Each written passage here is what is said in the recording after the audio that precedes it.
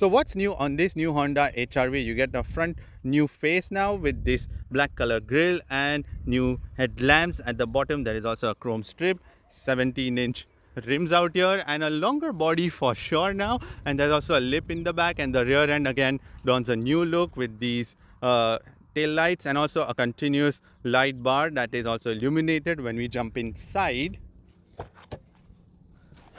Let me start the car. You get a new driver's display out here and also new air conditioning vents, so you can change them like the direction of air from here and there. And also now you have an infotainment screen which has Android Auto and Apple CarPlay connectivity, and there's also air conditioning dials out here. They make some pretty good sound as well, and also they keep changing color. And there's also a panoramic sunroof, but in the back you have to open some clips and then it becomes a panoramic sunroof. There's also a bit of a storage out here, double storage, more storage in here, and also a new looking steering wheel